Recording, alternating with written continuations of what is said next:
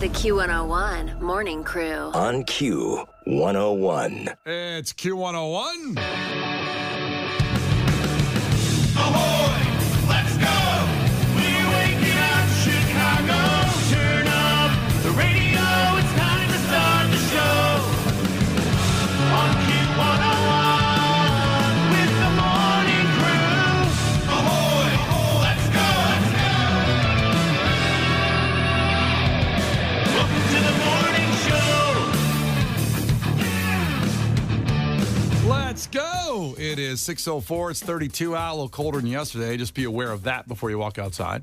Coming up today at 8, we have the Q101 Twisted Christmas tickets for the Black Keys. That is night one. That is 3 weeks from today. Night one of Twisted Christmas. Are you kidding me? So that's happening at 8. Plus, you'll get into the Black Keys record hang at the Empty Bottle, which will be 3 weeks from yesterday at the Empty Bottle. For their DJ set? Yeah, very funny. They're going to play Shot, Shot, Shot, Shot, Shot, Shot. They're going to do that one. I don't even think people recognize the song based off your cadence. Shot, shot, shot, shot, shot, shot. Shot, shot, shot, shot, shot, shot. Remember how huge that song was? Everybody, yeah. I mean, No, I vividly remember a lot of stuff. I mean, A lot of stuff happened to me during that song. Oh, what happened? I just was. It was a very fun time of my life. Oh, okay, good. Yeah, it was just that song that would come on like when anything needed to be amped up to the next level, wherever you went. Forget about just hearing on the radio, but just like a sporting event or just anywhere you went when that song came on, it was like, okay, the party's going on here. Here's what's happening. There's it. I want a shot now. I want several shots. Like I want very foam party energy. shot. I need 6 shots. Shot, shot, shot, shot, shot, shot, shot, shot, shot. Well, it keeps going. For the cadence of the first verse. Everybody. Shot, shot, shot, shot, shot, shot. Yeah. That's what Twisted Christmas is going to be like. I mean, LMFAO won't be there, but we'll play that. How interesting would that be in between? So night one is the Black Keys, Local H, our favorite local guys, Alex Sucks, a very rocky night, very rock bluesy, rock punk night, and then we bring in LMFAO to start it off. They only sing the opener. They only sing that song and then they leave.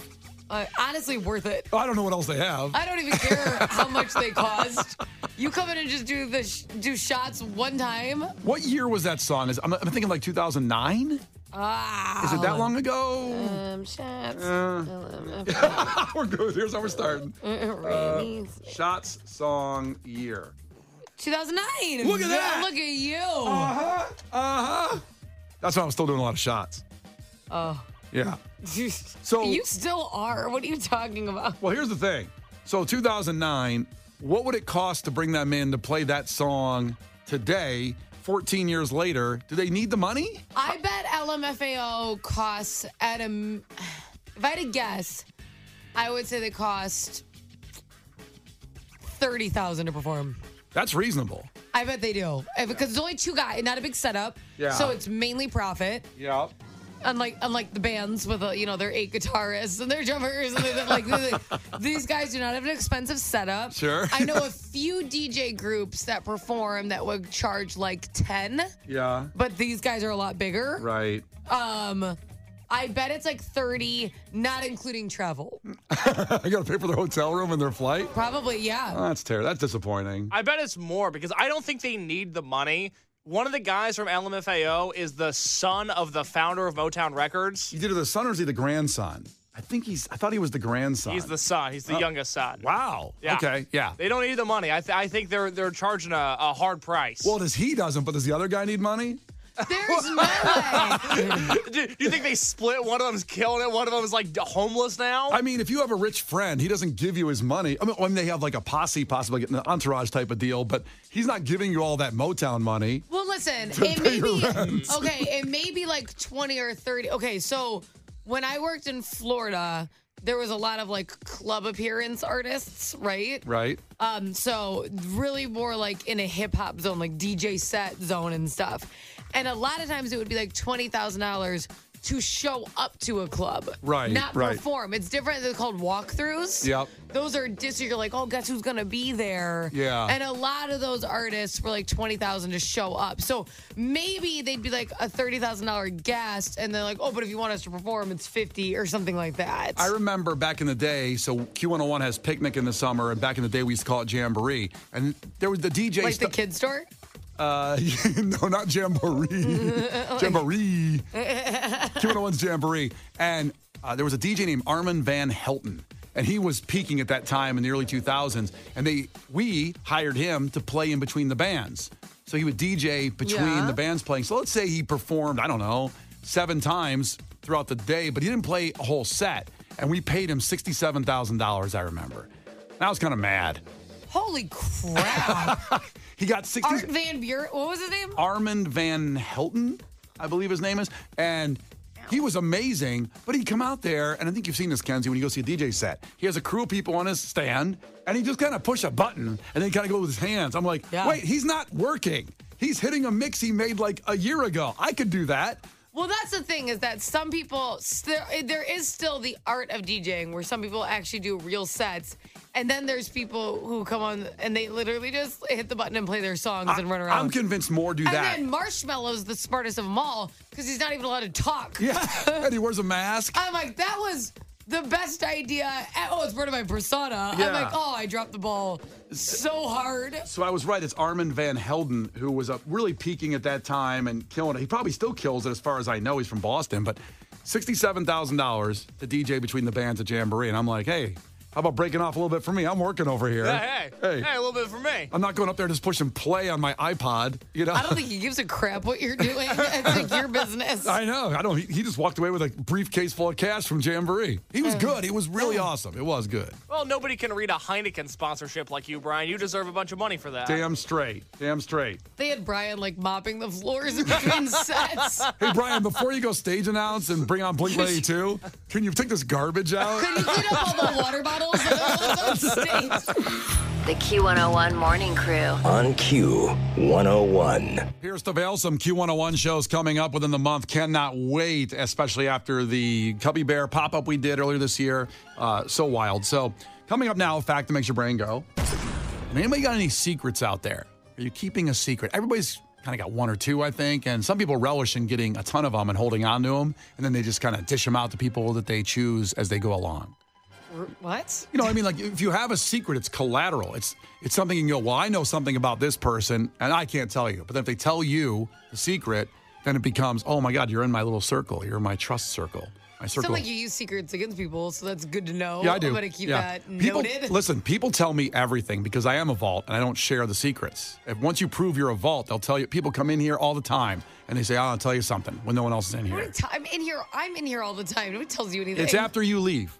It's after I leave. Yes. So the 4 minutes left over is when people spill their guts out. I'm here for quite a long time after the show, and everybody you're comes. avoiding your family, I know. There's daycare going on, but I don't want to go home and clean the dishes. So yes, people. I'm telling you, people my whole life have told me secrets because I guess they know they can trust me. They know I'm not going to just go rat it out and tell somebody. They're like, well, this guy doesn't have friends. Who's he telling? That's not true. That's not true. So if you're holding a secret, this is what it does to you. We're going to tell you that coming up in a fact in about 6 minutes. What it does to your body if you're holding on the secrets. Does it make you tall? You're pretty tall. I'm pretty tall. I think I was tall before the secrets came in. No one told me when I was 14 years old any secrets, when I was a thick boy. When you were a thick boy? Yeah, before I stopped being a thick boy when I grew 7 inches in one summer. I never grew. I'm 5'2", that's why I'm still. Aw. That's why I still look like a bowling ball. There's still a chance to shoot up. You think so? Yeah, Dennis Rodman grew like 7 inches in college. He was like 6'2", then he went to 6'9". 28. It's not too late. College is younger. The Q101 Morning Crew. On Q101. The Q101 Morning Crew.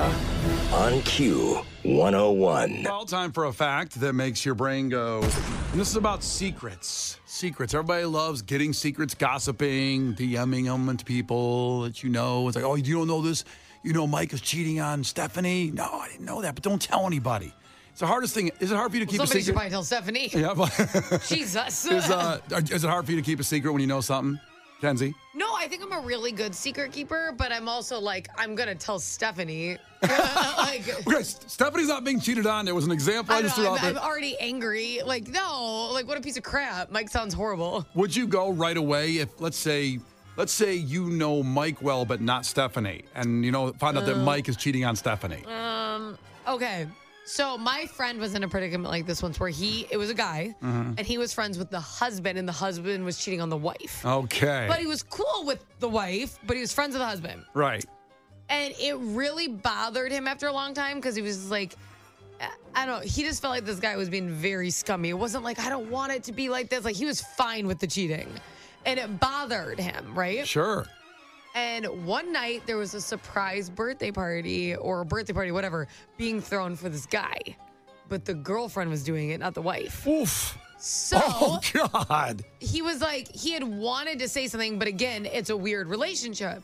So he made it look like an accident, and he texted the wife and said, hey, I'm going to be a little late to the party for him, da-da-da-da.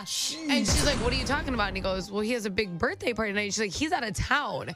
And then she showed up and blew the thing up. So I think in a scenario, Oh, my God. if I thought somebody was being really, truly scummy. Now, there's not a good reason to cheat, but if like something seems like it's going on in the relationship, like there's like, it's clearly falling apart. She knows, he knows, they're in counsel, whatever. I'm not going to put my nose in that because she may be aware of it or something, right? Right. But if you know one person's completely naive to it and the other person like literally doesn't care that they're starting a second family, I would probably make it like an accident like that because that's what you hope and pray for, that if somebody's doing that to you, you're like, please let me be able to find out. Like, I don't want to live my life like this. No, because it puts you as the friend of the cheater in a really you're always thinking about it. I would be on my friend's ass, by the way. Yeah. Like, if I had a friend who was cheating on somebody, and again, it wasn't like, well, they didn't want to, I'd be like, oh, y'all a mess. But like, if it was like, this person's good and you're doing it, they would know how much I'm not okay with that. Yeah, it's not fair. No. It's not fair to. I'd rather not know. That secret I wouldn't keep. But if you're like, a surprise party, like, yeah, no problem. Yeah. Like, that's awesome. And no one's cheating. It's just a regular surprise like party. a normal surprise party that your wife's invited to. Where Mike is- no, I'm a vault, baby. That alternate universe where Mike and Stephanie are living this glorious life. They're going to live till they end up dying together, holding I hands. don't know about Mike and Stephanie, man. Yeah. Yeah, I think you should tell Stephanie. Is there a couple out there named Mike and Stephanie, by the way? If you're listening, I apologize. I just used an example in my head.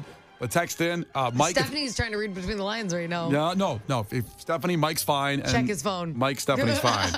Well, keeping secrets can actually make you feel more alive. But to your point, this is a scientific fact that they went through people that when they kept secrets that were positive, like you're talking about, oh my God, a surprise party, you know about it, you can hold on to it.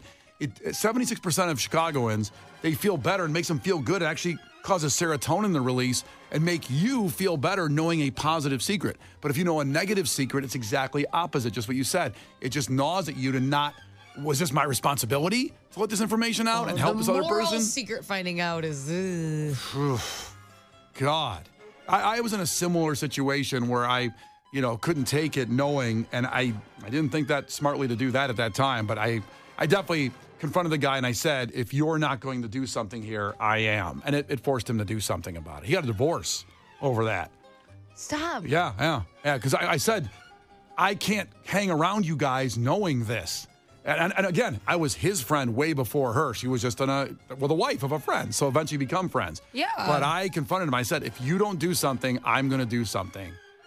Because you can't keep living your life. He was cheating a lot, like not just one girl. It wasn't rampant. It wasn't making another family. It was making maybe a whole bunch of other little families. A lot of families. Yeah, kind of like repopulating the earth, like Noah did with the animals on the ark. I don't think he did it with the animals.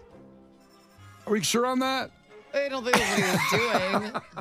That's like a really dark twist of Noah. I didn't mean to throw Noah under a bus. Can you confirm that fact, Case? I don't need to look it up. I know Noah didn't sleep with the animals. That's not what was going on. He didn't have two of each, like one for the weekdays, one for the weekends.